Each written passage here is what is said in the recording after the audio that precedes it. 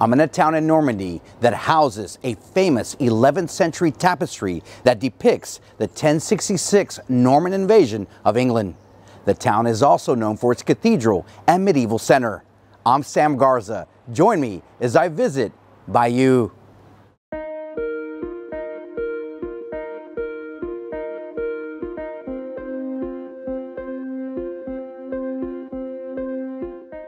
Bayeux is a northern town located in France's Normandy region. The town sits along the Ourcq River and is 10 kilometers from the English Channel coast. My first site to visit in Bayeux was the Baron Gerard Museum of Art and History. The museum is located in a former bishop's 11th century palace, and it provides visitors with solid information about Bayeux's rich history.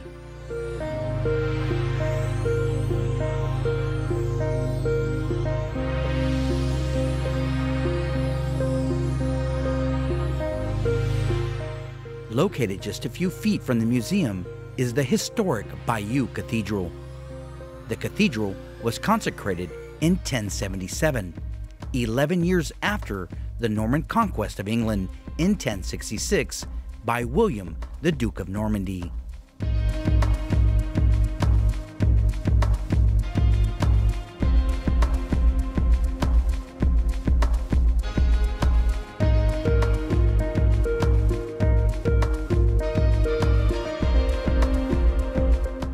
In the past, the Bayeux Tapestry would be displayed in the cathedral once a year, but is no longer housed here.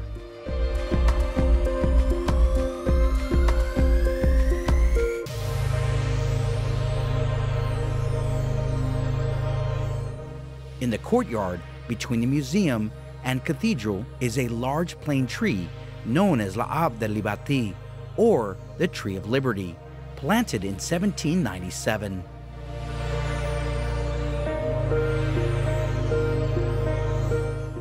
No visit to Bayeux is complete without viewing one of the most treasured artifacts in Europe, the Bayeux Tapestry.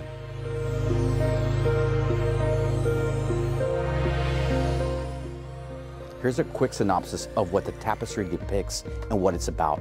William, the Duke of Normandy, or William the Bastard, some called him at the time, invaded England in 1066 to take away what he considered his rightful throne, which Edward the King, before he died, entrusted the throne of England to William.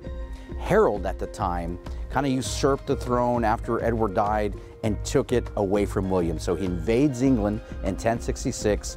They meet at the Battle of Hastings, and William defeats Harold to take the throne of England. So it depicts what transpired up until that point. It depicts the Battle of Hastings and the defeat of Harold, and how William, the Duke of Normandy, became William the Conqueror. Near the Bayeux Museum is the Bayeux Broderie. I visited the highly talented Chantal James, who is a specialist of ancestral embroidery of the 11th century, which was used to embroider the Bayeux Tapestry.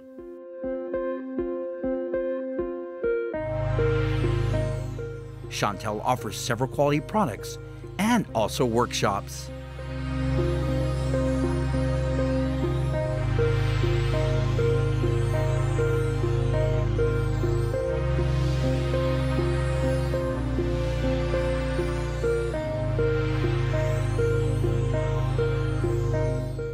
Visit her website to learn more about her and the Bayeux Broderie.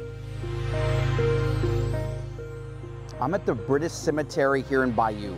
Now, even though no battle took place in Bayeux, several battles in the area around Bayeux took place. And since no bombing occurred in Bayeux because the Germans fled on June 6th, the morning of June 6th, the Germans fled the city. And no bombing or no bombing raids took place in Bayeux as compared to Caen. So the infrastructure was still here in place in the city. So several of the casualties, or mostly all the British casualties, were brought here to the city, to the hospital. And that is why there's a massive grave here in this city for British soldiers. Now, even though it's a British cemetery, there's also soldiers from New Zealand, Australia, Poland, French, and also Canadian soldiers that are buried here. Now, a lot of people are not very comfortable with cemeteries, But what took place here during World War II is part of the history of Normandy and part of the history of Bayeux. So I come here this morning to give my respects to those soldiers and sailors who gave the ultimate sacrifice during World War II.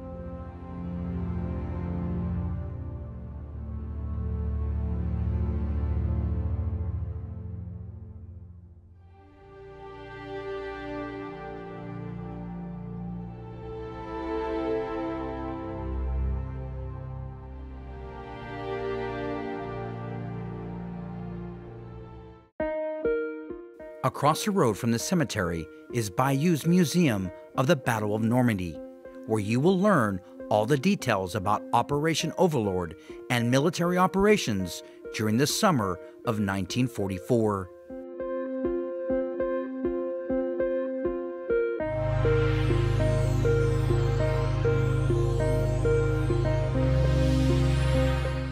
The Normandy region is famous for its cider and calvados. I paid a visit to the popular Le Connu Francois.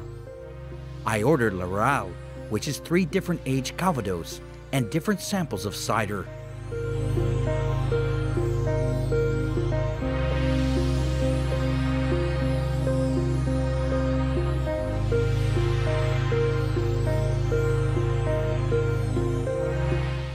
I couldn't have been more happy when I left, and I'm sure you will be too.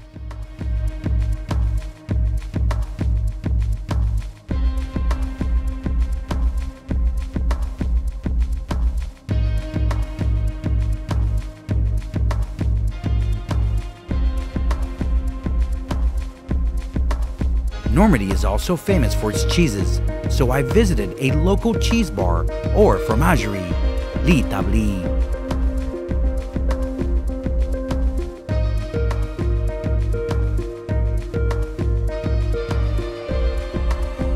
I selected a few local cheeses paired with a local apple cider.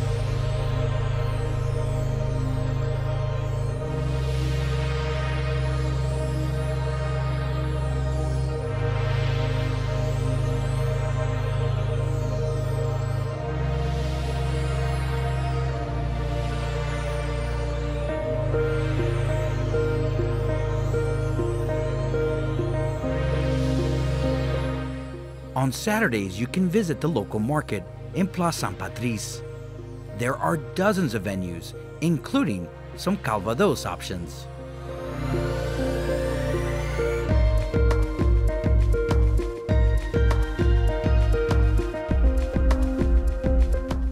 The Catalan seemed to be the popular spot.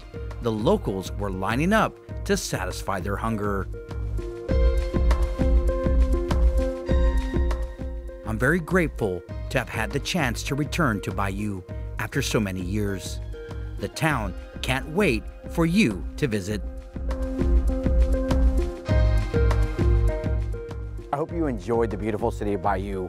Please like and share this video. Follow us on Facebook and YouTube, and of course our Instagram page. Thanks again for watching, and remember, spark some joy when you travel.